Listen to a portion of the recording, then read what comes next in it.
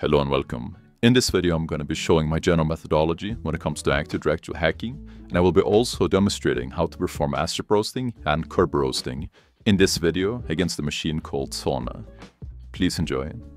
I'm really just checking for usernames. That's really where my methodology goes, and here we go. This is... yes. Perhaps, did I miss this earlier? Quite possible. But yeah, this is really just where my mind space is at, right? It's just username, usernames.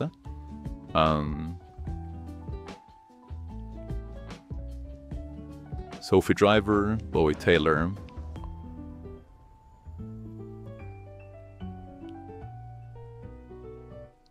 Hugo Bear, and then Stephen Kerb.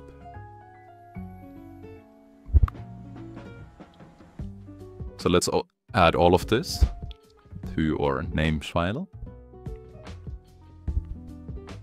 And then let's once again generate that.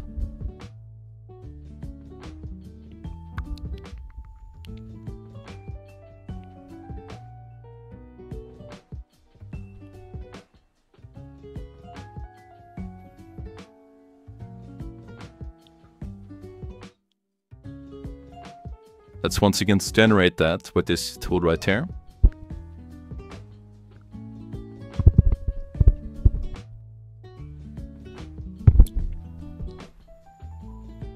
And then let's try that. So we found more users again, so that's good. We found F. Smith as well.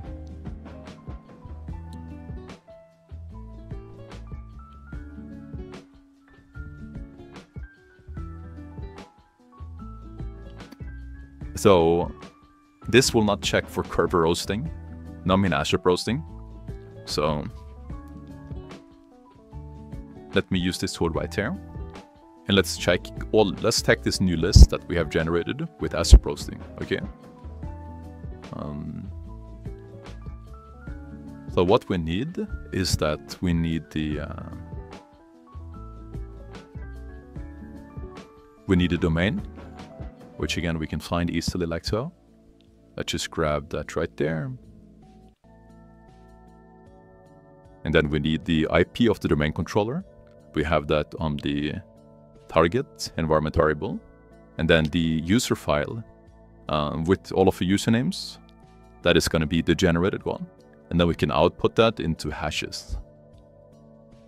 Let's try that. There we go. So it just took me some time to really find all of the usernames, but we got there eventually. And now we have something very workable, right? So I guess we can add it into the nodes. Found a bunch more usernames from this website right here.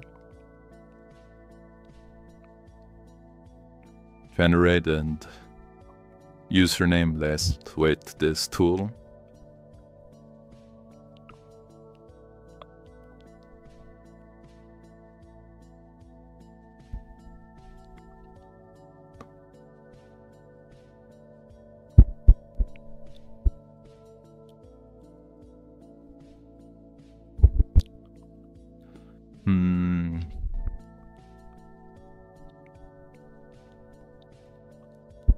Tested for ASCII roasting. And you got a hash. Let's try cracking it, right? Let's try cracking this hash. So this is good. Now we have hash.txt. And as we can see, both of these are actually from the same user. This is the actual hash type right here. And this is the user.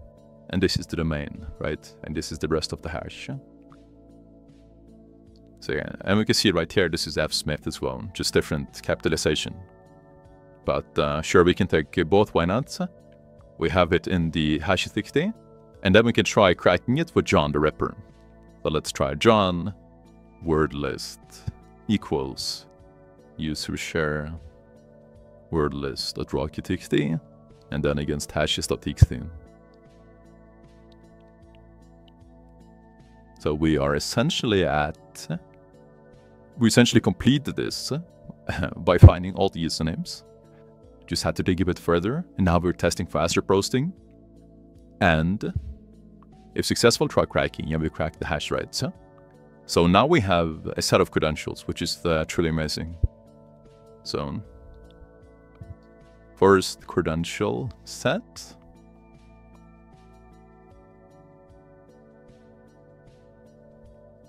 We have Smith with the strokes 23. So the first thing that I do, there is a lot of openings, right, that really happened just because we found a pair of credentials. We could try authenticating this against every single protocol that's open, right? Like SMB, VNRAM, RDP, RPC, LDAP, right? We can get a lot more information now. And we can check Kerberoast. By the way, when you check Kerberoast once, right, after you have a set of credentials and you test it once, you don't really need to recheck it again because nothing really changes. Either the domain is vulnerable to Kerberoasting or it's really not, right? So we just need to check this once. That will be the first thing that I will be checking. So Kerberoast. We can do it like so.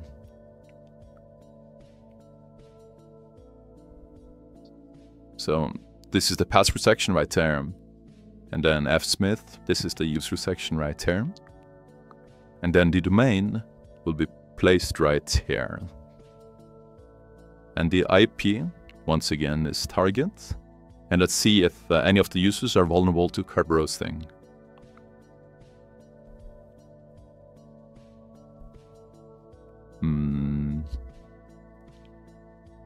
Smith. It seems like Smith is.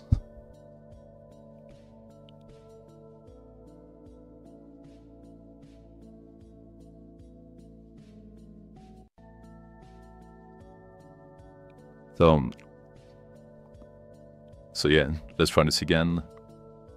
Okay, I think I recognize what's wrong here. This person is vulnerable to Kerberoasting, but again, yeah, the clock skew is too great. So, yeah, I think I have in my notes something, clock skew maybe. No? I think I should have something. Let's see, NT, something like that, yes.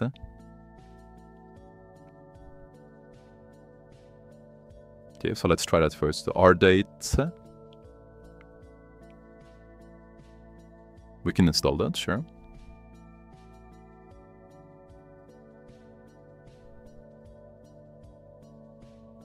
Let's try R date -n and then the target like so. We can try that again. Nope. Let's try the NTP date.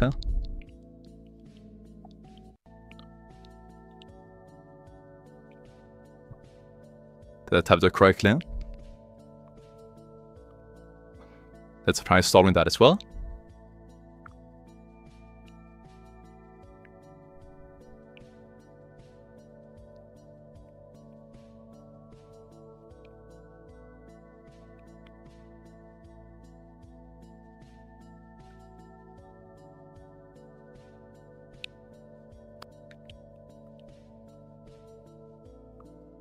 Let's try with the domain right here.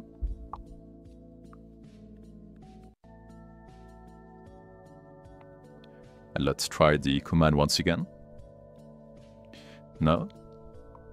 Let's try with IP.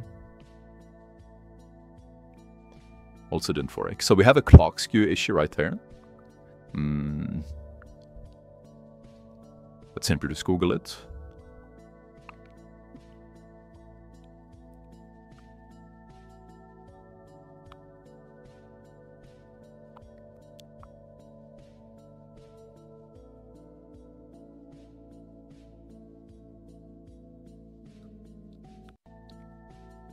Did I not run this?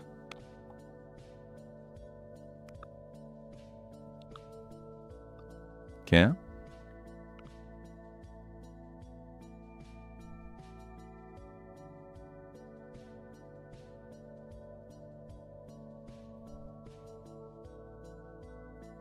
Yeah, we can try this right here. simply just turn this off, and then we forcibly change it like so. There we go. So the clock skew issue right there, but there we have our hash. Awesome. So this is a EGS, right? So take it to running service. This is a Kerberoast hash. So John should have an easy time cracking this as well. So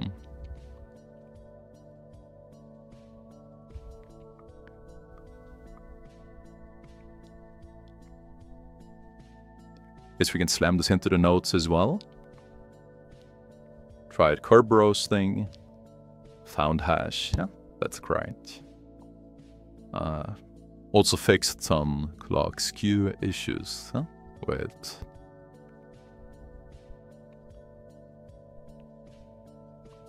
this doesn't hurt to add in, I suppose. But yeah, there we go. So let us try to actually crack this hash.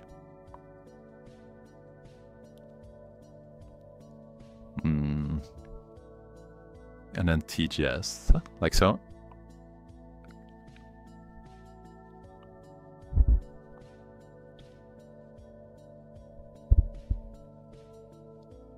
Let's see.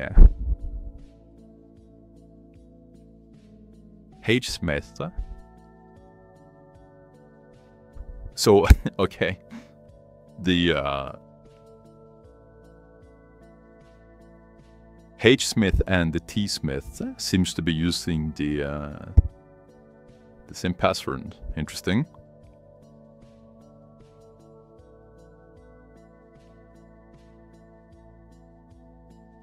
Second credential set. Okay, so now we have a lot to test. It makes sense to check F. Smith because we found him after. No, it's... Sorry, let's see.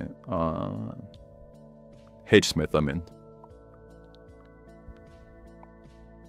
There we go. So it makes sense to check him first, in my opinion, for shell, etc. Because in CTFs, etc., they kind of wanted to be more like linear. So we found this first, and then we found this after, because we couldn't have Kerberoasted this user without getting access to this user. So we've tried Kerberoasting and cracked that. Now let's try authenticate with every protocol, right? And that's exactly what we will be doing. So H. Smith. So yeah. Not exciting. H. Smith.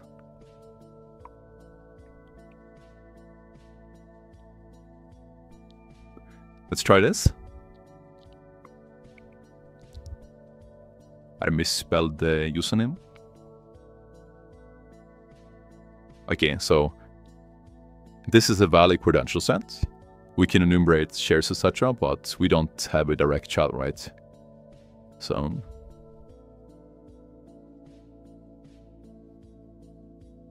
we can print money.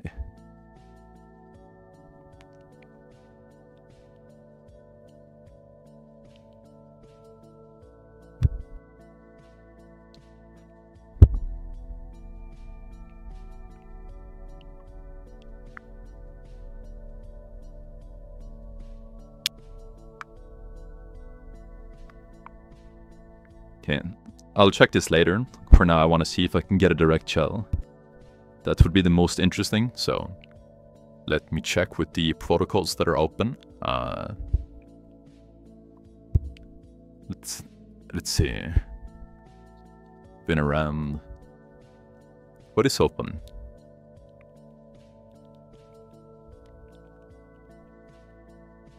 So let's check the ports again. LDAP is open. This is Vinaram, by the way. This is open. Just didn't work. We don't have 3389. That will be RDP, but that could be another thing to check. So yeah, that didn't work. What about F. Smith? Do you have access to Vinaram? So F. Smith does have access to Vinaram. That's good.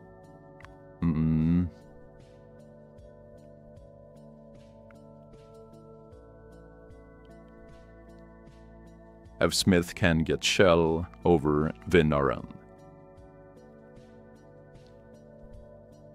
So that was the first user that we found. Let me check one thing.